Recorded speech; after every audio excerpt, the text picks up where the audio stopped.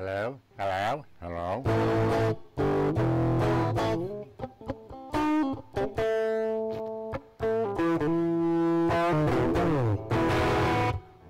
I have this guitar out here because, well, some people have been discussing on one of my other videos.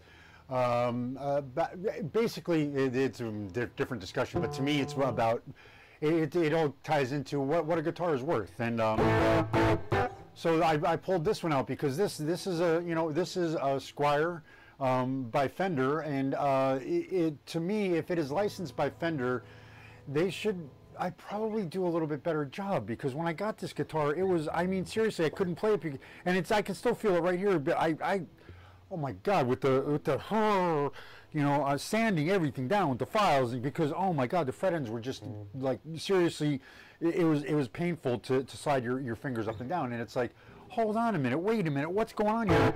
This is licensed by Fender, and they're made in some of the same factories where all this other cheap stuff is. So it's like, why is this one with their name on it? Why is it so? Why isn't it more finished? And I asked that because then I started getting other guitars, from other places, and they, with names that nobody's heard of, and they seem to do way better. Like this IYV. These things are I've got what, 2, 3 of these,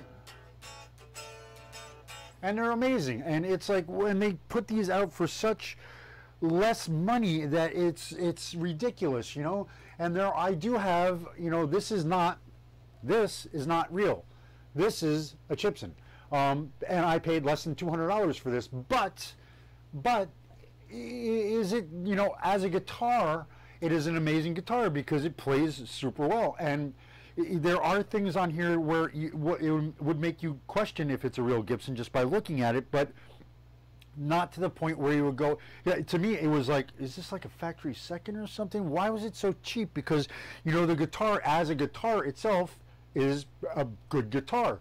It just is branded as Gibson, and it's not. And the only way I found out was because Gibsons, when you take the truss rod cover off, real Gibsons have a nut inside of them for adjustment. This one has, just like everything else, you got to get your Allen wrench and get that sucker in there, and do all that. And so that's one of the main reasons I knew it wasn't a Gibson. But there are also, I've seen people out there that have taken them apart, and they actually are Gibsons. So it's like, what goes on in those factories over there? It's like, I don't know. And I'm never going to sell this as an actual Gibson, because I know it's not, and I'm not going to, I would never. I paid, like I said, I paid less than $200 for this thing, and I've seen that there are schools of thought that since they are good guitars, they are like $400 or $500 guitars. But for me, it's an amazing wall decoration right now. I bought this clock, and they look exactly the same, so it's cool for me. So, and I take it down to play every once in a while to see how it sounds, and to just play, because all my guitars I would like to be able to play, and so I do. But my question is, where is this? How come Fender and Gibson, it's just a name, and how come their prices keep skyrocketing? And if this just as a guitar is a $400 or $500 guitar as just a basic guitar, and you took out the name that's on there erroneously, and this was just sold as a guitar, and it's worth $400 or $500, and it is comparable to a Les Paul, how do they charge $3,000 or $4,000 for them?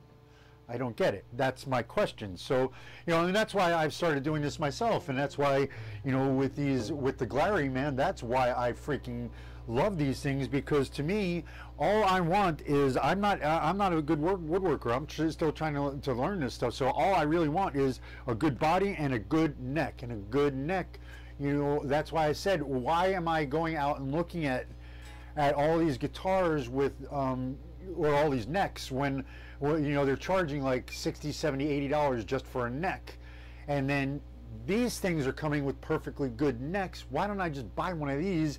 Then the neck is cheaper, and it's the same thing. So this is my question, is like, almost like, what is reality? You know, because if they're charging that much money, it definitely is reality. But if you can get a guitar that plays exactly the same, where, I don't understand, you know.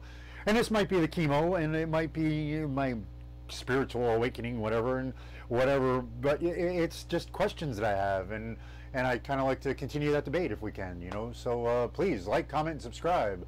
Comment this time more than ever. I usually ask for subscriptions, but this one I kind of really would like some comments, because I kind of don't understand. And to me, it's like, that's why I want to do this. That's why I want to study being a luthier, because to me, building guitars is just amazing. And there are people out there who are doing it with recycled wood, with, you know, just stuff that they find on the side of the road. I saw a dude build one out of a shelf. He literally took it off his wall during the middle of COVID and said, let's build a guitar, and built a guitar out of a shelf that he took off his wall. It was super cool. But yeah, if you can make guitars that are just as good yourself, I don't understand the price differences, I guess, is what I'm asking. So if we could debate that, that would be cool. I mean, that's kind of why I'm here. I want to figure all this stuff out. So, you know, if anybody has any ideas on that, you know, is it just the name?